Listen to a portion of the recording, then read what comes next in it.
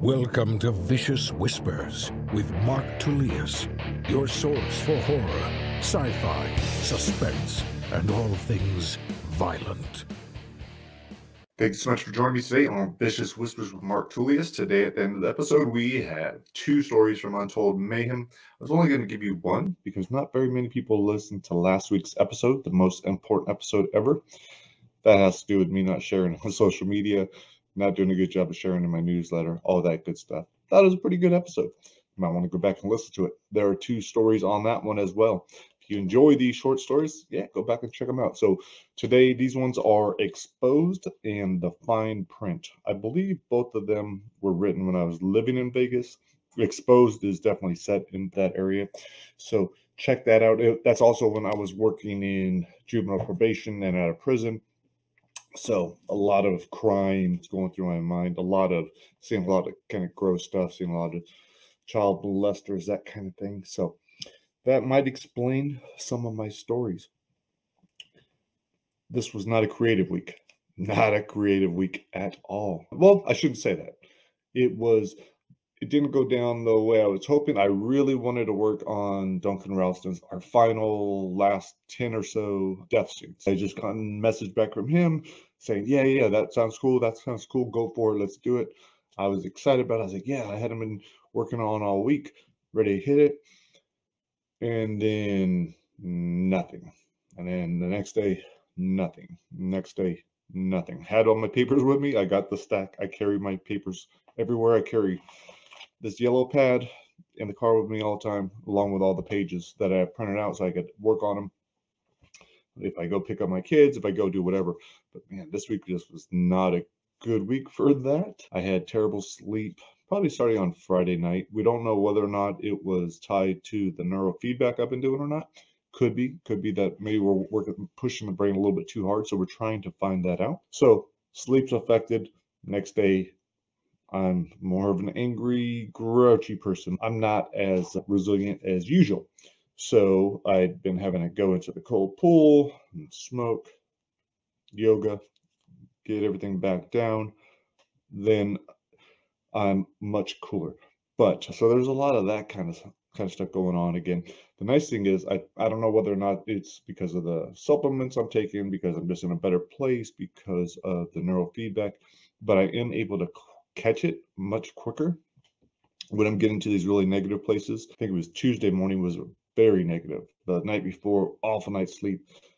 The night before that was pretty terrible sleep too. And I always feel guilty talking about this because some of my very good friends, my best friends, are insomniacs and have terrible, terrible sleep. So my sleep, when I say terrible sleep, it's bad enough for me. And I guess that's what, when we're talking about mental health, when we're talking about brain health, it's like, okay, how is it affecting you? What do you need? I guess we shouldn't compare ourselves to other people, but I do feel kind of guilty saying it's a terrible night's sleep but it wasn't enough for me, what I needed. It didn't give me what I needed. I could definitely feel it the next day. So I ended up losing it. My son wasn't able to go to school, didn't want to go to school, couldn't get himself to go to school. I was getting frustrated.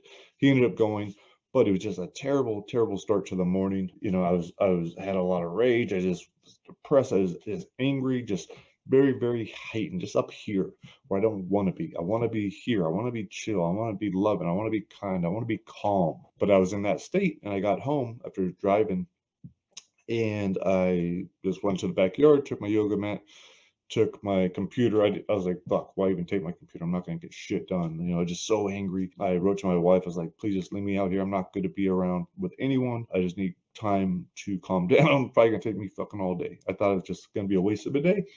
But I was 30 minutes after doing that and just breathing in child's pose and just letting everything calm down, I was able to go inside and talk to her.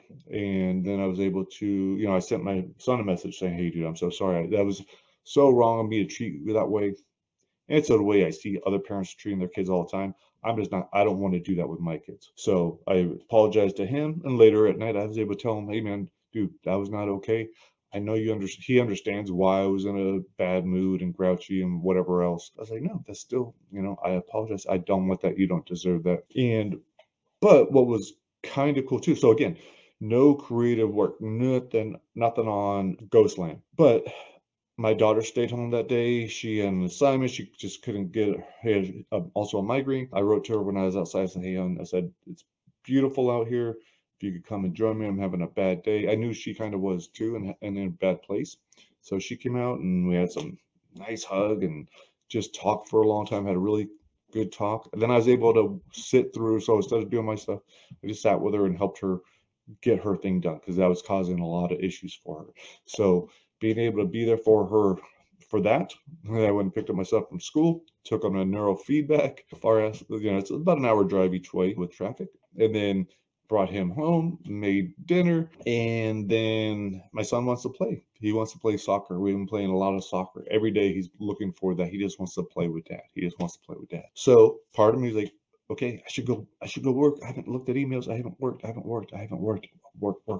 Work, which is why he doesn't want me to write anymore, because that's what it is for him. He sees me wanting to work. But I explained to him, I was like, no, man, let's just go play. Let's just go play. Let's have fun. Let's just do that instead. All these deadlines that I put on myself for writing, they're all false. They're all self-imposed. When I have a co-author involved, then it's not as much of a self-imposed deadline. It's like, okay, yeah, no, we do want to do this. But I guarantee Duncan, I guarantee John, I guarantee Glenn, I guarantee all my co-authors are fucking cool people that understand the ups and downs of writing, whatever it might be, whether it's just simply someone saying, hey man, I got a writer's block, I just can't do it. Hey man, I got too much stress going on, I just can't do it right now. Hey dude, this is going to be a little while. So there's that, and that's super cool. That's awesome to see. And then the Tuesday night, my daughter needed help. I helped her until 9:30, and then went right to sleep. Good night's sleep. And so Wednesday, it's like, okay, that's the day that I have a full day of writing that I could do if I wanted to. But I got a text from my buddy Anthony Johnson. He's the one who taught me yoga, brought me yoga, my workout partner, great friend. Spent a ton of time together, like 6 or 7 years ago is when I don't know, I think that's about probably when we started hanging out. But it's been a while. He called me up. He just had a little accident at work. He was going to be off the next day. Asked if I could come out and just hang out. So in my head, that is a split decision type shit. Like, I have a lot of work, but no, fuck that. I want to go. I want to go see him. I know it'll be good for me. It's been a long time. He's a great friend. That is a much better use of time. I was able to tell Jake that. He was in the car. I'm like, hey, dude, check this out. I said, how I was really wanting to work and how I'm really trying to get Ghostland done. And of course he does. I was like, well, that was Anthony. He wants me to go see him tomorrow. I said, so I'm going to drive, an hour there, an hour back in the fucking rain. Thanks, Anthony. But really not a big deal. I was listening to my German podcast, just trying to learn some German phrases and stuff the whole way there and back. I said, but this is what, he asked me to do this. I said, and I'm going to go. Just like last week when I just offered to help George with his patio. George didn't ask me to help with the patio, but I was like, oh, that's a good thing to do as a friend. It'll be good for me. It'll feel good. Same thing yesterday, talking with Anthony. It was we had an awesome talk. Reminded me a lot of shit that I'd forgotten about where I was at when we were hanging out, and he was coming over here and helping me with yoga. It originally was to rehab my knee, and then it's like that's where a lot of the other kind of healing shit came. A lot of the changes in thinking. And yesterday he was saying, man, he's so he loves seeing that because that's way cooler than teaching someone jiu-jitsu. Teaching someone jiu-jitsu and how to choke someone out or a certain move or whatever else, that is cool. Like that is really cool. And I'm assuming if you were a black belt and you actually got to see the whole development of someone, that would be bitching. But also being able to give someone something that they can use for the rest of their life to bring themselves some calm, strength, balance, all these other different things that often get overlooked in different sports. That he thought that was super cool. So, which I do as well. And I was telling him also how much that affected George because Anthony was doing it with me. We had some sessions with George a long time ago. George and his sons would come and train with us once in a while. Like George adopted it, and now it's affected his life so much too, in such a positive way. So something that we need. In addition to the sleep, I think another thing that's been triggering me or giving me a harder time was just seeing all the posts. I was looking at posts to get into the brain injury group, concussion and brain injury, just seeing other people struggle. But I shared my struggle there the other day, even though, again, like I was talking about my sleep being terrible, how I felt that morning, like that was intense.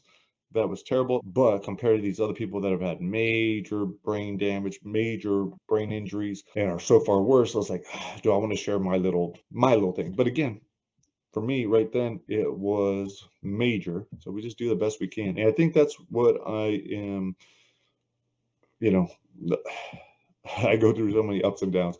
And what's crazy is I was super motivated throughout this whole thing. Like I had some great talks with the SBDC again. They connected me with someone who has 22 years of publishing experience in Germany. And she had so many awesome ideas of what we can do and how she's going to help me with Germany and find me the right publisher. And then from there, meeting with someone else, and we're talking about, okay, and then how do I get into Japan? And if Germany works, we're going to focus on Germany first. It's awesome to have the support, awesome to have this guidance. Super cool. Planning all ahead for this October event. Yeah. And so I'm incredibly motivated, very excited. I had to talk with another person from there that was guiding me towards how to take advantage of my nonfiction and how to spread that and use it for speaking engagements. I love speaking. He's like, well, why aren't you a speaker? Why aren't you, you've done speaking engagements. You did a guest lecture at Brown. You did these other readings at conventions. You've done, stuff at high schools. You enjoy talking. So why not do it? Why not get paid for it? So he's walking me through that. So a lot of different stuff going on, fixing the business. The contest is going awesome. The newsletter is starting to really pick up. I'm going to get as many listeners as I can into that thing because I want to find the right people. That's what last week's podcast was about. If you didn't listen to it, was the new newsletter, just why readers and listeners are so important to me. But you know what? That's that.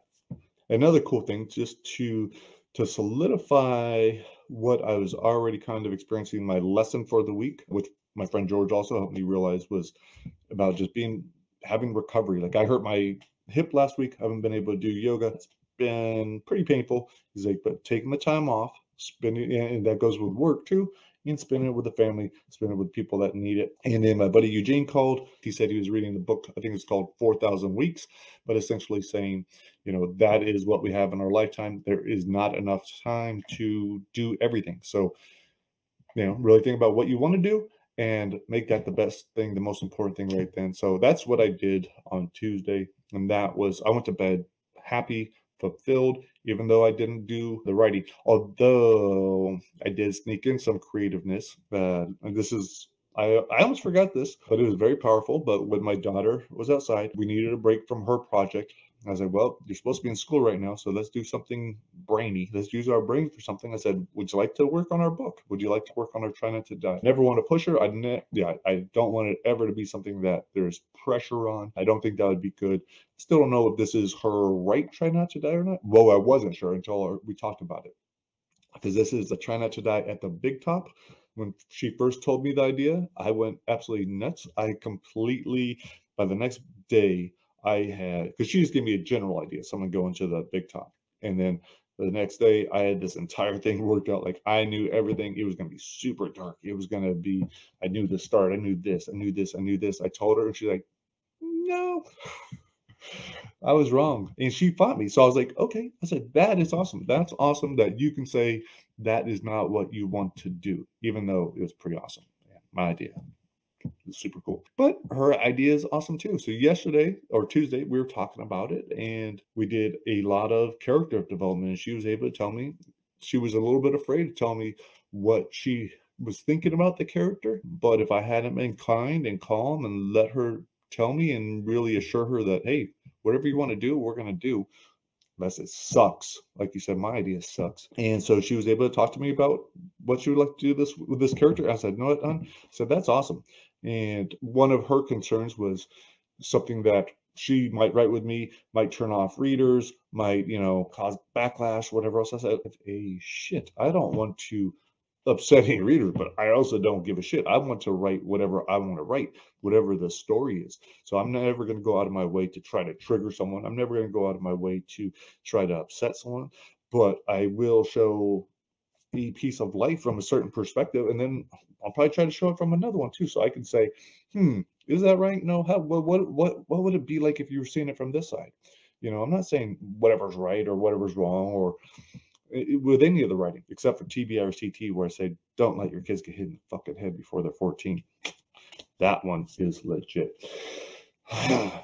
So we're doing that with my daughter. That was awesome. And then with Anthony, I brought up yesterday his Try Not to Die in Iraq, which us working on that, I think it was 6 or 7 years ago, was incredibly helpful for him. We actually talked about it on one of my podcasts. I think it was, I had a podcast prior to this called Unlocking. The quality of it was pretty shitty, but Anthony and I had some great talks. And one was how much us writing, working on that book, thinking about that book, going back to Iraq in his mind, how much that helped him overcome some of his night terrors that he was having. So, and for a very long time, pretty intense, and talking about it. So yesterday I was asking, I said, hey, is that still the book that you would want to write? You know, does that still interest you? You might have gotten everything you need to from it just by what we did originally, like just plotting it out and thinking about these scenes. You know, maybe that's enough. But we talked about it. And what's cool about the 6 or 7 year changes, his perspective has changed a little bit too, you know, towards the military or whatever. And in his version, we're either going to have 2 or 3 paths. And if he writes it, and if I think he will, it seems like it is meant to be. Things just happen when they are, I don't know, at the right time. That's how I always take it.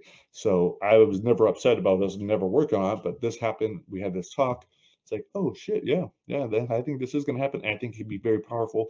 I would love for him to do it. And then after that, I could help him write other ones. I was pretty pumped up about that. And whether or not it turns into anything doesn't matter. I hope it does, because then that means we'll be interacting a lot more. We'll have a lot more going back and forth. I miss the dude. Great friend, great person. So anyhow, I'm glad that I made the decision to not work, right? And still get some in. Yeah. All right, so let's get to what's going on this week. I don't even know. I haven't been paying attention to things, but all right. So we got Try Not to Die in the Pandemic is now on sale. So on Kindle, that is for 99 cents. So that's $3.99. You can pay 99 cents to read that. That is the Try Not to Die that John Polisano and I wrote a few years back, started the pandemic, when we thought it was just going to be over right away. And John is also the co-author that's putting out Try Not to Die in the Wild West, which is the pre-order is up now. Duncan Ralston hooked me up with a lot of his early readers. So right now they're going over the advanced copy, and some of my great readers are going over the advanced copy, seeing how many times they die, and making sure there aren't any broken links. That's one of the things with so many links in the books, going from death scenes to, you know, back to the original chapter, back to the next choice. You know, there's a lot of stuff that could go wrong. So everyone's checking that, trying to catch any errors, and hopefully we will launch it with a good amount of reviews. And hopefully these people are going to enjoy it. It feels a little strange releasing this one early, and it's not that early. That comes out in 2 weeks. But all the other Try Not to Dies, I don't think we've shared with anyone. That's partly because there was a contest going on for them, I think. And I was like, I don't know. I just didn't do it. So all these future ones, definitely going to be doing it. Going to be putting out my ARC team. If you want to get on that advanced reading team, please send me a message, mark@marktulius.com. Shoot me an email. Let me know on social media. I will be sure to get you a copy of whatever new book I have coming out, whether it's a Try Not to Die or something else.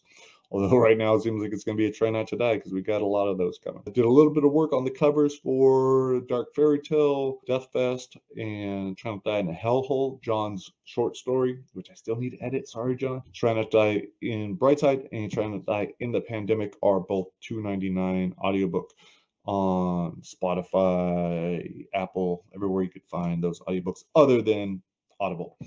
So $2.99, check it out. Make sure you double check that price before you buy it. I don't want you getting ripped off, right?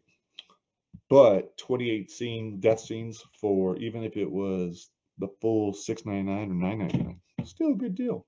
All right, guys, I think I'm gonna get out of here. I feel like I'm forgetting something, but I'll try to put it in the newsletter. I have to accept, okay, I'm going to do the best I can, whatever it is, with my family, with myself, with my publishing, it's like, okay, yes, I do have limitations. I'm going to do the best I can. I need to be proud of that. I could also give up. I could also self-destruct. I could also say, fuck it all. That is a possibility. That's, I could do those things, but I'm not going to. I'm motivated. I'm driven. I will have hiccups, but I will overcome them until I don't. And then you guys be like, I knew that motherfucker was doomed, but doomed to die, right? The new series. That's going to be fucking awesome. But we're not going to get into that right now. All right, guys. I'm leaving you with these two stories from Untold Mayhem. First story is Exposed. Second is, I forgot. God damn it. Oh, no. Second one is The Fine Print. They're narrated. I'll put the narrators down below in the notes in case you're interested. Again, this one's pretty cool because it's a multicast, a lot of different voices doing these stories. So that is pretty cool. All right, guys, have an incredible week, and I will talk to you later. Peace.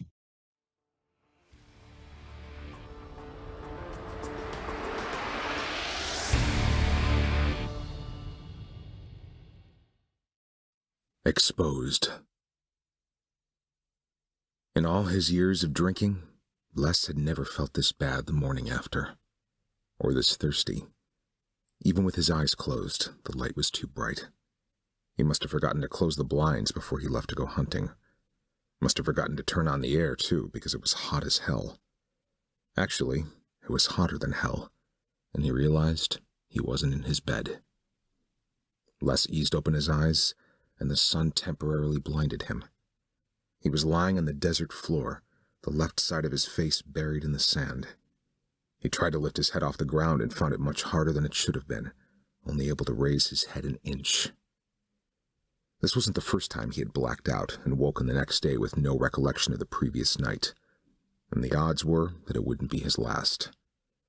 Les was many things, and he hated to admit full-blown alcoholic was one of them. He tried to push off the ground and found his hands were stuck behind his back. He wiggled this way and that, curled his hands so his fingers felt the plastic tie binding his hands together. He was handcuffed. Les attempted to stand, but his legs were pulled toward his back, his feet shackled together by his butt and connected to his wrist. Some son of a bitch had hogtied him. From the feel of it, it was already late morning. And late morning in Las Vegas during the third week of August was no time to be outside, especially for a red-headed Irishman. It had to be already 108 degrees, and he was obviously dehydrated. Les hated Vegas.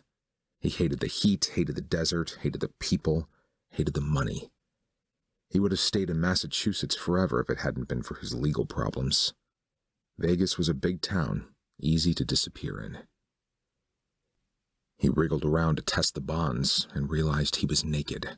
He had been completely stripped, not one stitch of clothing left to cover him. His entire right side was burnt bright red, his freckles standing out an angry dark brown. There was also something spread over his entire body. In the places that weren't covered with sand, his skin had a greasy sheen to it. It looked and smelled like baby oil. He had to get some shade soon, and some water. God damn, he was thirsty. His clothes weren't anywhere on the hill he had rolled down, his track obvious. No wonder his body hurt so much. He almost forgot about his headache, the right side of his head throbbing so hard it felt as if it might burst. He didn't see any rocks on the hillside that he might have hit his head on, but something had hit it. This wasn't a hangover headache. There weren't any rocks on this side, but he hoped he could find something sharp enough to cut the plastic tie binding him. He couldn't turn around because of the way he was bound, so Les threw his head back and his thighs forward in a modified curly shuffle.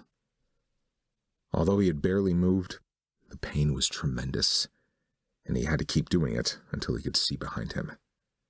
He couldn't just wait for someone to stumble across him. Les jerked again and again. He stopped and closed his eyes, trying not to throw up all over himself. He checked his surroundings, saw he had only moved half a foot. Nothing but sand in sight. Les rocked and used the momentum to drive him forward on his next jerk. Now he was moving. Sick as a dog, but moving. The desert floor was spinning, his equilibrium upset. Last night's dinner gushed out his mouth, shooting onto the sand, wet chunks splashing back on his face and neck. The rancid smell caused him to heave again and again, until nothing was left. Les spit out the strings of vomit still in his mouth. He was extremely dehydrated, especially now, but swallowing his own puke was out of the question. The steaming pink pool sat inches away. The chunks of undigested beef were a reminder he'd been eating a double cheeseburger and large fries while parked in his van across the street from the park. He had washed the whole meal down with an extra large strawberry shake and countless Coors. Everything was still a blur, but that had to be what got him in this situation. Les should have known better than to visit the same park 3 weeks in a row. The temptation of his past success there had been just too much to resist, and now he was paying for it. The puke had completely dried up in under a minute. He had to escape. Les resumed his naked Three Stooges routine, jerking away from his undigested dinner. When he stopped and opened his eyes, he was discouraged to see there was absolutely nothing on the horizon, just mile upon mile of sand stretching as far as he could see. Whoever had rolled him down the hill must have driven him to the outskirts of the Southwest. That was one of the funny things about Vegas. Drive 50 yards down a dirt road, and the next thing you know, you're in the middle of the desert. He was discouraged that he'd have to walk up the short hill, but he was relieved to see a basketball-sized boulder lying a couple of feet from his head. With any luck, he might be able to use it to cut through the tie, but first he had to get there. After summoning his strength, Les jerked and rocked and jerked, over and over, until his hands touched the scorching surface of the boulder. He had to take a break before he tried anything else. Just reaching the rock was an accomplishment. He knew the dangers of living in the desert, had studied it before he made the miserable move. There was no doubt he was suffering from heat exhaustion. The heavy sweating, in those places where the pores weren't clogged by sand and baby oil, the weakness and tiredness, the dizziness and nausea, the muscle cramps and spasms ripping through his abdomen, arms, and legs. He'd lost so much water and salt from sweating his balls off, and he was already dehydrated from the beers. Heat stroke couldn't be too far off. The practical joke, or whatever it was, had gone from being a major pain in the ass to a life-threatening emergency. He could die if he got heat stroke. He needed water, he needed shade. He needed to get the fuck out of his restraints. Even though the pain in his shoulders was nearly unbearable, and his skin was being rubbed raw on the scorching sand, Les moved back and forth, up and down in a continuous circle, furiously rubbing the plastic over the sharpest edge of the rock. The fiery lactic acid buildup inside his shoulders soon matched the blazing intensity of the sun. Finally, the tie frayed. A few more seconds of rubbing broke it completely. Les flexed his legs over and over to pump blood into them. He dug his heels into the burning sand and pushed himself upright, ignored the dizziness and the new wave of nausea. The outer half of his right leg was lobster red, with a couple patches blistering. Les tried to get his hands in front of him by slipping them under his butt, but he was too inflexible. He found the rock with his fingers and maneuvered the sharp edge against the plastic binding his wrists. Even the thinnest part of the rock was too thick for the job, and it rubbed against both wrists. Ever so slowly, Les moved his hands back and forth over the rock, ignoring the layers of skin peeling off his wrists. He picked up the pace and felt the tie give a little, his work lubricated by the blood seeping through the scrapes. Les looked for some kind of marker over the top of the hill. Depending on which way he was facing, he should be able to see the top of a casino, part of a high-rise, something. All he could see was the oppressive, clear blue sky. It didn't matter, because a minute later his hands were free, wrists bleeding onto his lap, but free. Now all he had to do was get his legs free, and he could get out of this hellhole. The cuts on his wrist weren't deep enough to be life-threatening, but what worried him were his arms. He usually sweated like a pig, but now there wasn't a drop on him.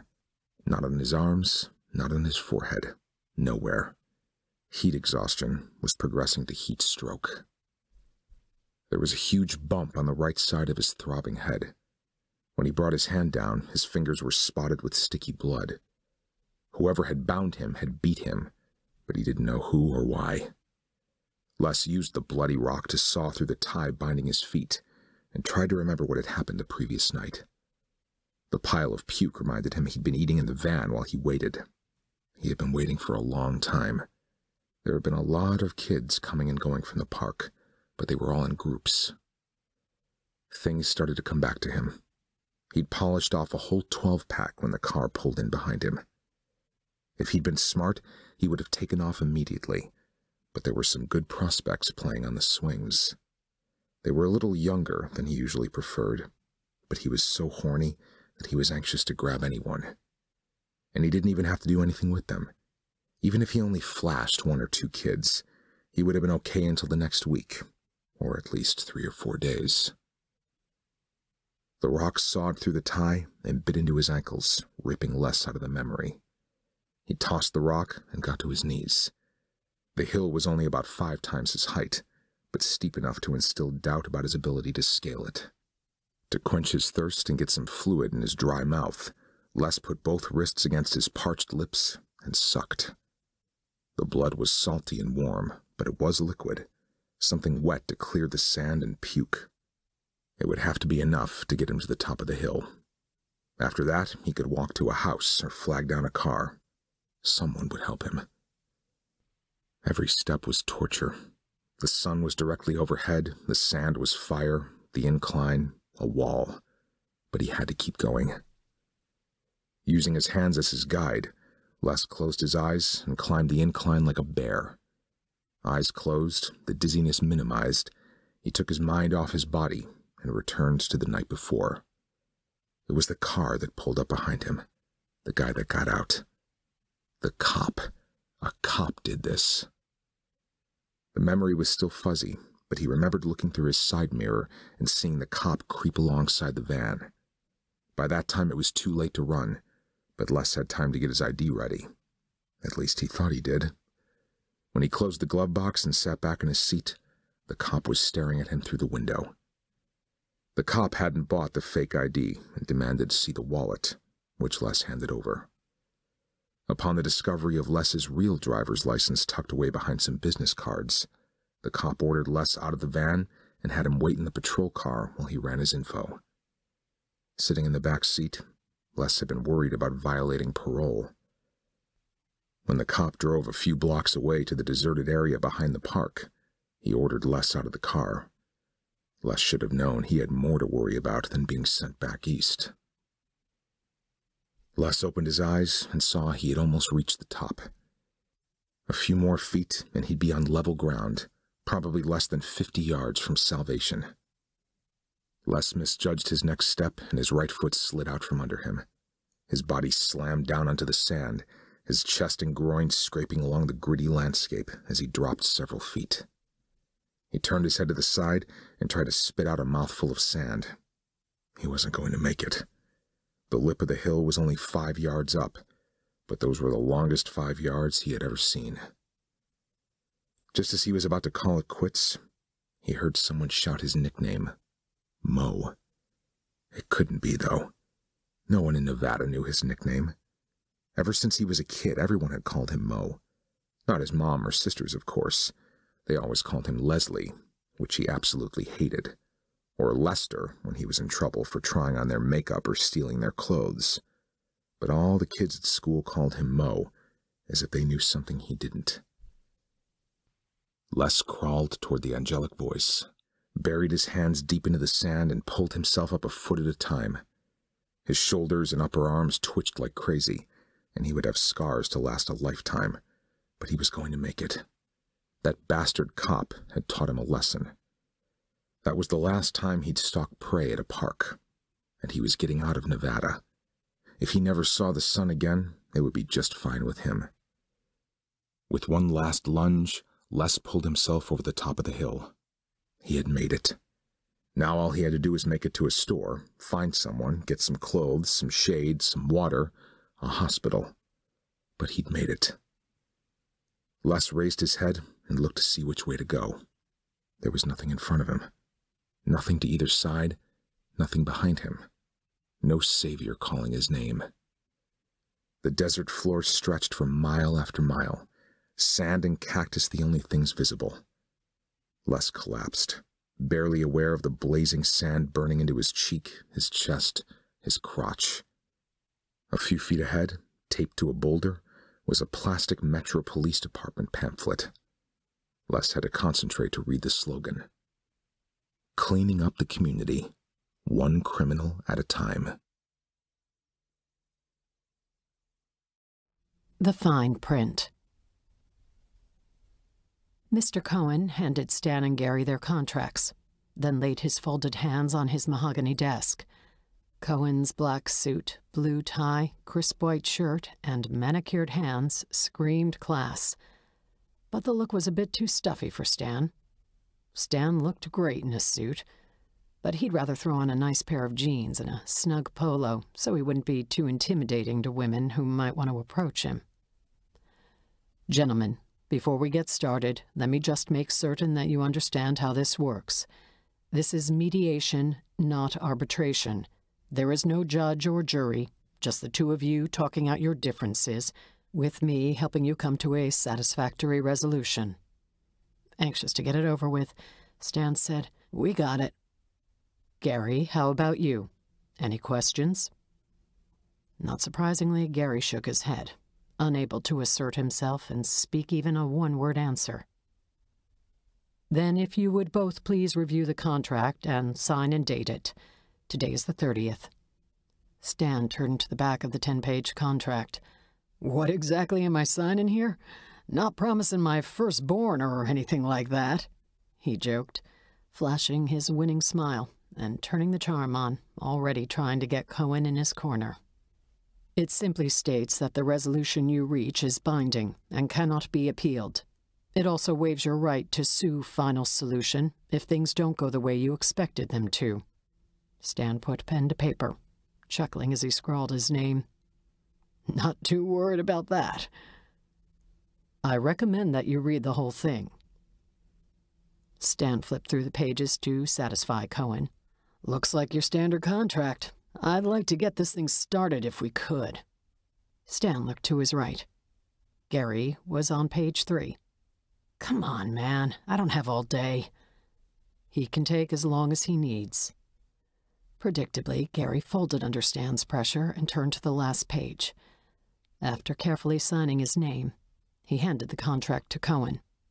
Speaking to Stan, but looking straight ahead, he asked, "Happy?" Stan slid his contract across the desk to the mediator.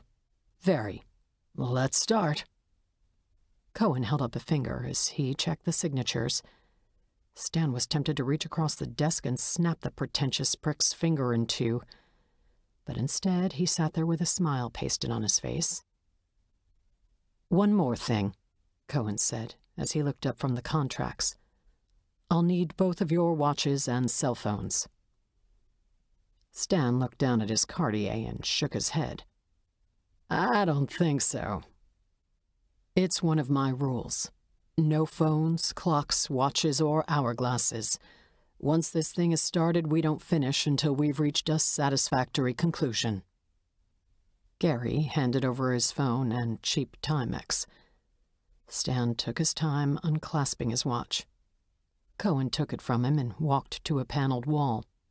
When he pushed the middle section of the wall, a panel slid to the side, revealing a safe. With his back blocking their view, Cohen dialed in the combination, opened the safe, and inserted the contracts and their belongings. Before closing the safe, Cohen pushed a button that unlocked the hidden door next to it. Stan pretended to be impressed. "Wow, look at you, all Mission Impossible." Cohen pulled the door open and motioned for the men to head down the dimly lit concrete hallway. "Not exactly. We just respect our client's privacy. And can you really blame me for not wanting this ugly door in the middle of my office?" Stan glanced about the plush office. "You've got a point. Plus, people would be wondering where that door went instead of listening to what you were saying." Gary, who had just entered the hallway, took the bait. "Where does it go?" Cohen took off his jacket and hung it on the back of his chair. "Last door on the left." Stan strode down the long hallway. breathing down Gary's back. When Gary stepped into the room and stopped abruptly, Stan stumbled and collided into Gary's back. "What the hell, dickweed? Why did you stop?" "You should watch where you're going," Gary said under his breath. "Enough of that." Cohen walked between the two men. "Gary, have a seat over there," he said, pointing to the edge of the sunken concrete pit that filled the room. "Stan, you take that side." Stan looked where Cohen was pointing. "Are you serious? There's no cushion." "Take a seat, Stan." Gary walked to his side of the pit, stepped into it, and sat on the edge. Stan went to his side and plopped down onto the hard concrete. Trying to make light of the uncomfortable situation, he said, "Fill this thing with water and we've got ourselves one hell of a jacuzzi. I'll line up the coos if you handle the booze." "I thought you wanted to get started, Stan." Cohen's dry, monotone voice was starting to grate on Stan's nerves. Stan looked away from Cohen and caught Gary smirking. He restrained himself from dashing across the 8 feet that divided them and smashing him in the face. "What's so funny, you little pencil-neck geek?" Cohen stepped to the edge of the pit. "Stan, that's the last time you insult Gary without there being a consequence. Understood?" "Don't speak to me like I'm a child." "Don't act like one." Stan's blood was boiling. He didn't trust himself to look at Cohen, but staring across at Gary was almost as bad. "Now, if you two are ready to start, please place your feet on the markings in front of you." The outlines of 2 feet were painted on the concrete floor a few inches away from the step. When Stan placed his feet inside the markings, 2 metal shackles shot out from the wall inside the pit and clasped both ankles. He jumped to his feet and nearly fell over as the restraints prevented him from moving forward. "Easy, Stan," Cohen said. "It's part of the session. They don't hurt, do they?" Stan looked across at Gary, who was sitting there acting as if the ankle chains didn't bother him. He sat back down on the concrete ledge. Speaking to Cohen, he said, "You could have warned us." "Relax, Stan," Gary said. "They're not going to hurt you." Cohen pressed the intercom on the wall and said, "We're ready." A few moments later, the door across the hall opened, and 2 men with wheelbarrows full of wood entered the mediation room. The 2 men placed their wheelbarrows at the edge of the sunken pit and constructed a 3-foot-high pile of logs directly between Gary and Stan. The 2 workers left the room with their empty wheelbarrows. Stan joked, "Where are the marshmallows?" "Sorry, Stan, but we don't provide any treats." Trying not to sound nervous, but smelling the familiar scent of lighter fluid, Stan asked, "So, what's all this?" "It's our way of teaching you both a valuable lesson. Each time one of you says something negative about the other, you are adding fuel to the fire instead of putting it out. Some people have difficulty grasping that concept. Here, at Final Solution, we have made it a little more real." The 2 workers came back with wheelbarrows overflowing with wood and set them on either side of Cohen. One placed a large fire extinguisher next to Cohen's feet. Stan thought the whole idea was stupid, but he would play along. "Oh, I get it. As soon as I say something about him, you light the fire." Cohen pulled a lighter from his suit and flicked the flame on. "You're exactly right." "Hold on a second. You can't be serious," Gary said, squirming away from the pile of logs. "I'm out of here." "So you're willing to let all of your claims go? You're going to give the business to Stan?" "Yeah, Gary, just give it to me. You know I should have it anyway." Gary settled down. "I'm not giving you anything." "Good," Cohen said, still holding the burning lighter. "It'd be such a waste setting all this up for nothing. Discuss your problems like rational men. Let's come to a resolution." Hate to tell you this, but I wouldn't call threatening to set a fire between us as being the most rational thing I've ever seen. Stan, we've never had a case come to an unsatisfactory conclusion. What other mediator can promise a 100% success rate? Then let's do it. This smell has given me a headache. Stan looked across the mound of logs. You ready, weasel boy? Cohen tossed the lighter onto the pile, setting it ablaze. He pressed a button on the wall, turning on the exhaust fans installed above the pit. Cohen faced them with a smile.